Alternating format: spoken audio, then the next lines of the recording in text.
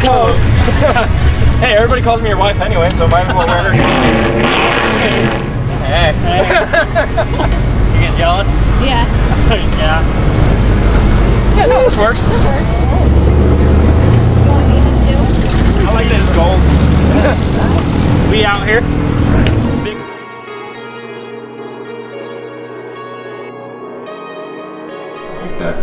I told him it's a little too much flare for him. Okay. But oh my gosh. Oh my gosh. Look who we got. What up? What up? Oh geez.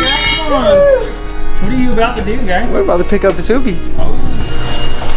What you got? We're doing race gas stuff. Travis came by. We got everyone stopping by today.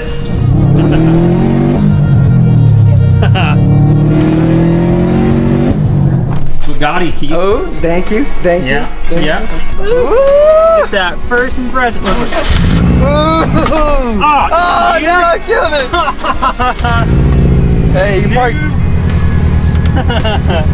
He's so excited.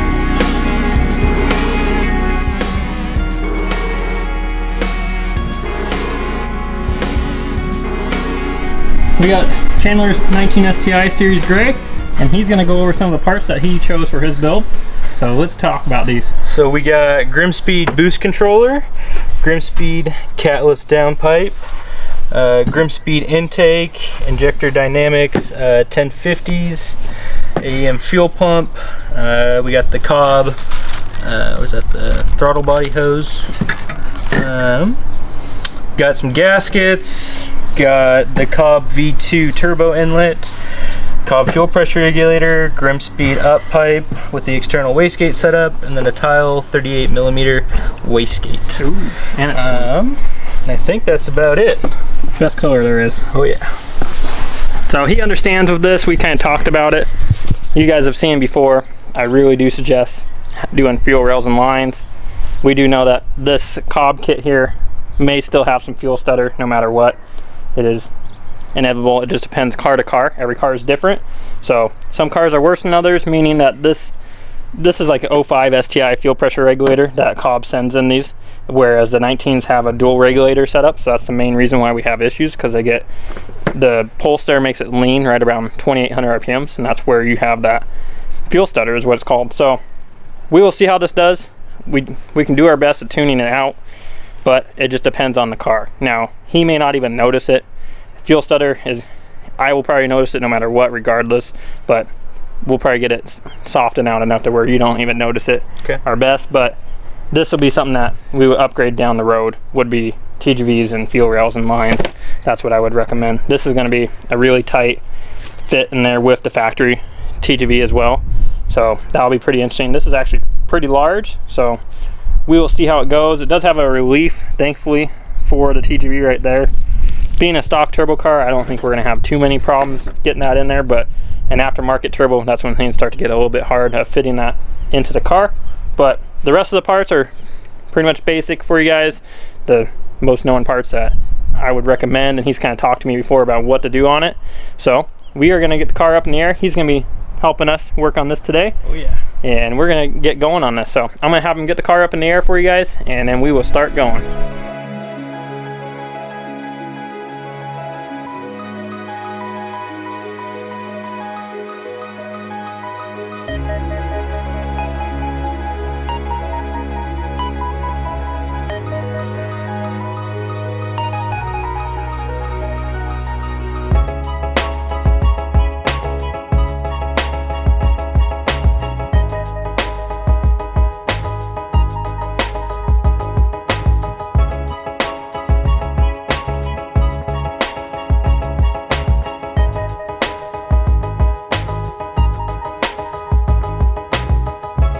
Dang, I didn't know the boys were coming in. What's up, guys? Look at all the deer right there. Woo! Well, they're gonna be watching the whole time while we were working on this. Whoa, we're zoomed in. So, Chandler's over here. He got the intake box out for us. I got the car up in the air. He's gonna get the battery out of the way for us. And once we have the battery out of the way, then we can start moving along with getting this intake manifold off. We are gonna be pulling the intake manifold off because we have a turbo inlet, and you guys know how much I love that bolt on this TGV. Obviously we have that. So we're gonna pull the manifold. We have the external wastegate to do too, so we're just gonna go ahead and pull the turbo out because we already have the intake manifold off. It takes no time to pull the turbo out. And right now I'm gonna get the coolant system drained out so we don't have to worry about that going all over. And yeah, we'll just put in some clips as we go. This is something we're gonna be trying to get done within the next couple days, so I don't know how much we'll get to record, but I'll try to keep you guys along as much as I can with this.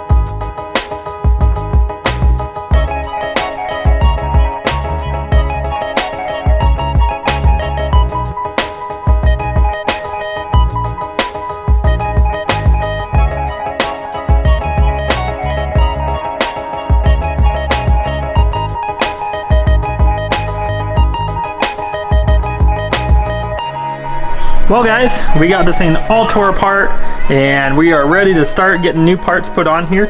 So I was gonna do time lapse on this, and to be honest with you, we just got caught up working on the car, and as you can tell, the sun's about to go down.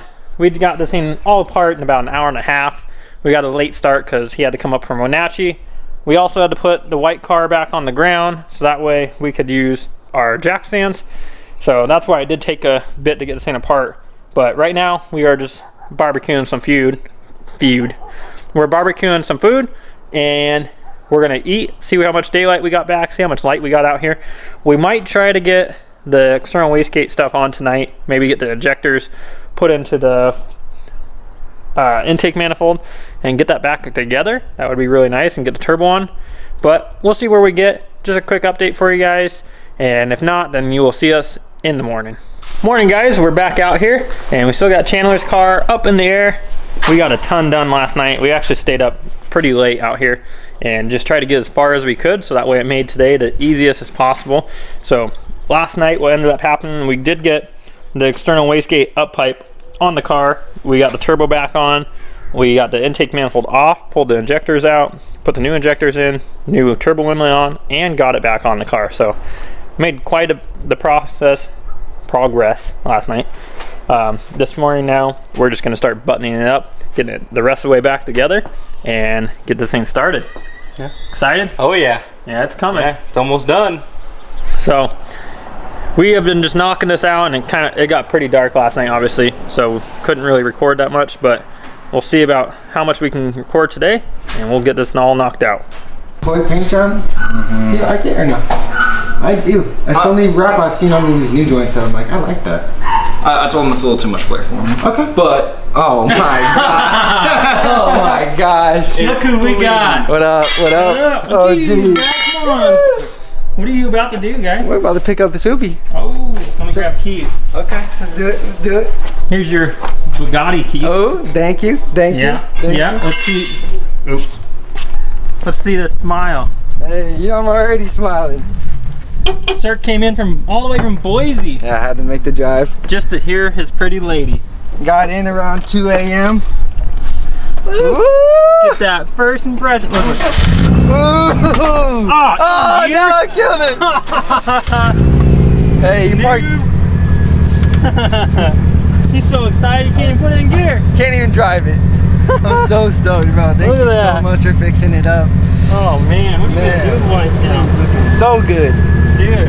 Thank you, boss. Got her back. Got it. Thank you, bud. Yeah. Look at that. She sounds good. What you got? We're doing race gas stuff. Travis came by. We got everyone stopping by today. But we're getting ready to go out to a car meet tonight, so we're filling up both the cars. That way if anyone wants to party, we're ready. This still counts as pump gas, right? This is pump gas, guys. We are pumping. We are pumping the gas. So as far as everyone knows, we're pump gas tonight, boys. We're making good progress on Chandler's car. We had to go get some plugs. We forgot this one though. Oh yeah. Yeah. Darn it, we gotta go get some more plugs. But we have this thing about, what'd you say, 90% done? Yeah, you just got the fuel pump. Yep. Put it back together. Downpipe. Yeah, we're pretty much just fuel pump and downpipe at this point, and intercooler. So hopefully we'll be doing first startup soon. Camera's almost dead because I've been lacking on charging it and not recording much lately. So I will definitely try to get better again. We're gonna put the camera on the record, and we're gonna be going out to a car meet tonight, so we'll take you guys along, and hopefully we'll get some good footage for you. But this thing's almost done. I know he's getting excited. Hopefully we're gonna take this girl a meet too. Oh yeah.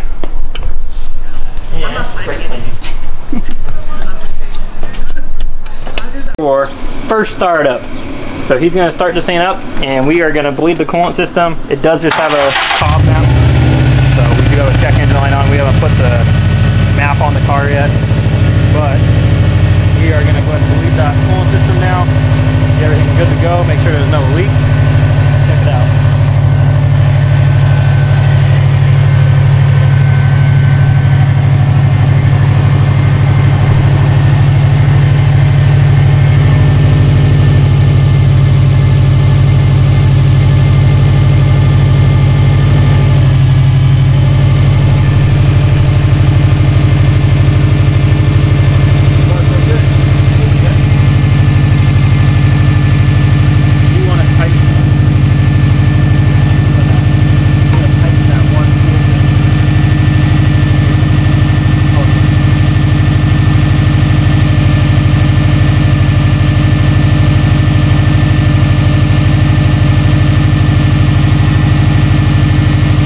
Good, guys. We're just gonna let it get up to full temperature. What that means is we're gonna let the fans kick on, make sure the coolant system's 100% bled, and then once that happens, I'm gonna shut the car off. We're gonna look over the whole car, make sure everything looks good, make sure we don't have any oil coming from the turbo down the return, the feed. Just go over everything, make sure we don't have any coolant leaks, because obviously this is just from when we filled the radiator, so we just have a little bit on the ground. But we'll go over the whole car. We're gonna leave the under tray off for the first drive, so that way we can see anything if it does happen. And then we wait and we will get this thing tuned. Oh yeah. Batman and a little coat. Hey, everybody calls me your wife anyway, so might as well wear her clothes. Hey. You getting jealous? Yeah. Yeah. Yeah, no, this works. It works.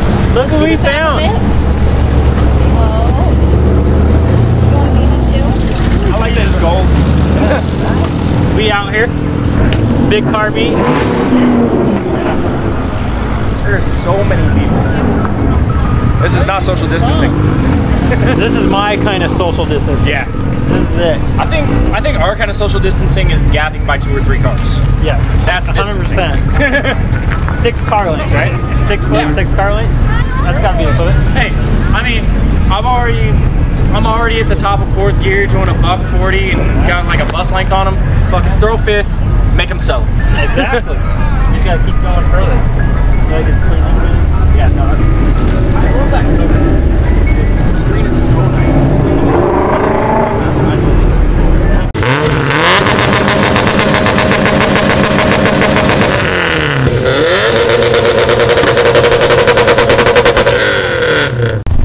well, guys, we did it. We're gonna go for Chandler's first ride in his car, and he's gonna see exactly what this is like. Can you wait or what? Oh yeah, pumped. Car made really good power, guys. We just finished up tuning, and we ended up making 300 wheel and 317 foot-pounds. The car's on 20 to 21 Everything's working really well. Car is extremely happy, so I can't wait to see what he thinks of it. And then he's just cruising along here. His first impressions of drivability, he's already knowing night and day different. But it's much smoother. And we're gonna catch you guys up as soon as we get out into Mexico. So we're getting out here into Mexico, guys, and we're getting ready to do his first pull in the car. I can't wait to see how he feels, because this thing feels really good. Oh yeah, and 100 times better. I can't wait, because this thing made really good power for the mods that we did. Everything is working the way it should, so we are just about ready. All right, guys, let's make sure I have this right. Small turbo, so we got to go from first gear for him, but here we go. Are you ready? Oh yeah. Oh man, try to hold this thing. God damn it.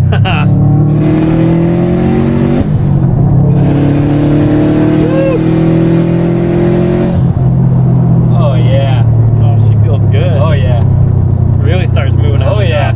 Doesn't stop. Yeah. For a stock turbo, this thing honestly does really well. Heck yeah. What do you think? Oh yeah, love it. Worth every bit? Oh yeah. Yep. Definitely worth it. Guys, this is night and day compared to just a stage 2 car. So if you're wondering about doing this, what do you think? Definitely worth it. Go for it. If you don't have the parts, save up for it and you'll love it. Yeah, he's had a stage 2 map on this car since he bought it, so now he's kind of getting to see the comparison of what it's like having the Pro Tune alone and then having the parts to support it. And it's just a whole different car. I always tell people it feels twice as fast, just because of how responsive it is and how well the car does. Absolutely. So we're gonna head back. He's got a long trip to go, so I will give you guys an overview of this engine bay when we get back, so you can see the finished product. And then we got to get his parts loaded up because, well, it's Sunday, it's Mother's Day, and he's got a mom to go to, or she's gonna be mad. Yeah. So I'll catch you guys up when we get back. All right, guys, we got the finished product here of Chandler's 19 STI Series Gray. And man, this thing came out really good. We finished this thing off of a nice engine bay detail, walked him through on how to do that, and man, this thing is so nice and clean now. We got that Grimmspeed intake all in there with its nice box, so that's all in. We went ahead, did an evap delete on this thing, got rid of all these stupid valves here and in the way on the intake manifold. Gave me permission to do that, so we cleaned that up a lot more. The main reason why we did it on this car, yes, there is minimal mods compared to what we usually do, this evap delete, but with this very large Cobb intake, it was going to make it hard and it wasn't going to bolt into its factory spot, so we went ahead, took the time and deleted them out of there, and it looks way cleaner anyways. And we got rid of the boost controller being here on that hot intake manifold. I like to move these over to the side. You can see it's on its own little mount over here, shock tower, so it stays nice and cool over here. So we did that as well. He also had a Street Series AOS, and you guys know that I like competition AOSs, so we went ahead, converted it over to a competition AOS on this thing because it had quite a bit of oil going through the intake manifold and inlet before with that Street Series. That's why I don't like using them, guys. Oil going through your intake system and back into the engine to get combusted is going to create detonation issues, so it's just better to run that competition AOS. That's what we like to run. This car, we actually did something a little bit different. We ran this Cobb fuel pressure regulator kit that he had already bought for it, and to be honest, it did really well. We didn't have any kind of fuel stumble issues. This has Cobb or ID 1050X injectors, so they have the plug and play adapters, so that came out really good. We got those on. It still is using stock fuel rails. We also did AM 340 in the tank for our fuel pump, and we did this Cobb little guy here for dress up. Came out good, and yeah, this thing came out really good, guys. We blocked off some of these spots on the inlet, as you can see here, with some plugs, so we cleaned that up a lot. And what do you think, guy? Oh, it's awesome. I mean, not as powerful as a lot of the other ones, but just as fun to drive, I'd assume. So. Oh shoot. Oh yeah, love it. This thing is good to go. Definitely worth it. So. Definitely some good mods to do with it. Oh yeah. They go from here. He knows he's gonna do a front mount kit. He's gonna do a larger turbo, and probably equal length header will be the next steps for this car. Yep. And flex fuel as well. So we'll be coming back to do that. But for right now, man, are you happy with those numbers? Oh yeah. Solid 300 number there. Just what we were shooting for. So. Yep. Yeah, it's perfect. And again, guys, this is our low reading numbers that we have. This car makes 300 undoubtedly, so I think that's a good number to throw at the car. There for us, we had that dyno log over, showed 300 and 317 foot-pounds of torque, pump 92 fuel. So car feels very good. And we just finished up. He's loading up all his stock parts over here so he can go back, and he's got a couple-hour drive. Yep. So let's get this thing loaded up, and that's probably gonna end out the video today for you guys. I hope you guys enjoyed it. I know it's been a little bit since we posted, but it'll be worth it, I promise. So thanks for coming, buddy. No problem, thank you. Yeah, we had a lot of fun. Oh yeah, we did. Good weekend. Till next time.